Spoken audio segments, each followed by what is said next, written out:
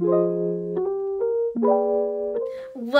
to Bookstr News. I'm your host Gracie, and this is where we talk about all things bookish. First off, we want to send major congratulations to the Oscar winners this past Sunday. We know it's not super bookish, but Everything Everywhere All at Once won 7 of the categories they were nominated for, including Best Picture, Best Director, and 3 of the acting categories.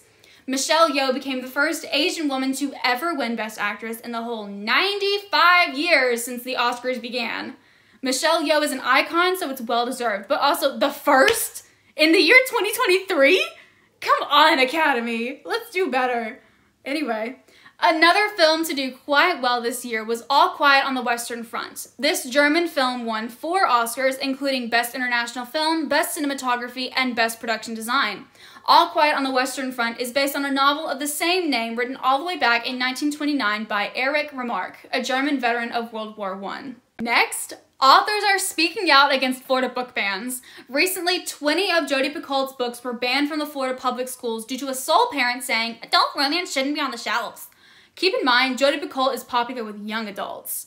In an op-ed piece, Picoult responded to the claim saying, "It's worth noting that I do not write adult romance. The majority of the books that were targeted do not even have a kiss in them. What they do have, however, are issues like racism, abortion rights, gun control, gay rights, and other topics that encourage kids to think for themselves." As a mom herself, Picoult understands not every book is for all ages, and parents totally have a say in what their child reads. However, with that, Picoult also argues there's a colossal problem when a parent deciding that therefore no child should be allowed to read those books. Picoult's book that has recently been banned most frequently is called 19 Minutes. It's a book about a school shooting and bullying, but it wasn't banned for references to violence. Instead, it was banned for a single instance of date rape that was not at all written to be gratuitous or sensational. Picoult has received thousands of emails from bullied kids saying that the novel helped them feel less alone. So by banning 19 Minutes, how is Florida keeping kids safe? The answer is they aren't. Another author to speak out is James Patterson, one of the most prolific authors with hundreds of thousands of fans across the world. Patterson's science fantasy young adult series Maximum Ride was recently banned in Florida for reasons that are still unknown. In a tweet, Patterson asked what possible grounds Florida had for this and called the decision arbitrary and borderline absurd.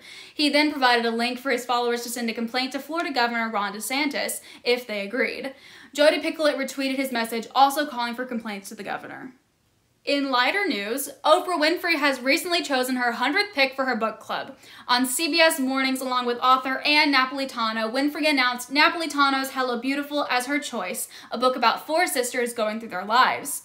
Oprah's book club began all the way back in 1996 when Winfrey's producer at the time suggested Winfrey share her book experiences with her viewers in the form of a nationwide book club. Winfrey's first pick was Jacqueline Mitchell's The Deep End of the Ocean, and it went on to sell more than 2 million copies. Since then, Oprah's book club has become, arguably, one of the most influential book clubs in the world. So trust me, when the book fairy blesses a book, it's like winning the lottery for these authors.